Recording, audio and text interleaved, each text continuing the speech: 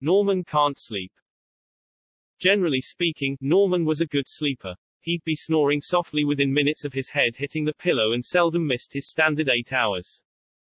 Tonight, however, was an exception. Although tired, Norman seemed unable to calm his thoughts enough for sleep to take over.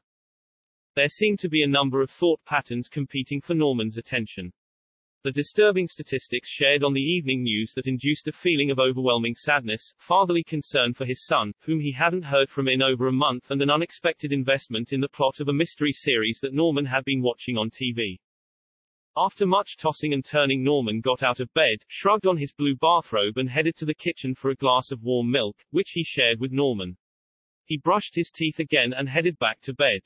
Glancing at the bedside clock, Norman was dismayed to find that it was already after midnight.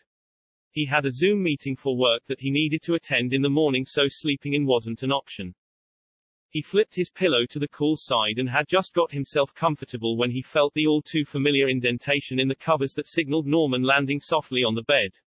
Yawning, Norman reached down and gently scratched the cat behind the ears. He was rewarded with the sound of loud purring.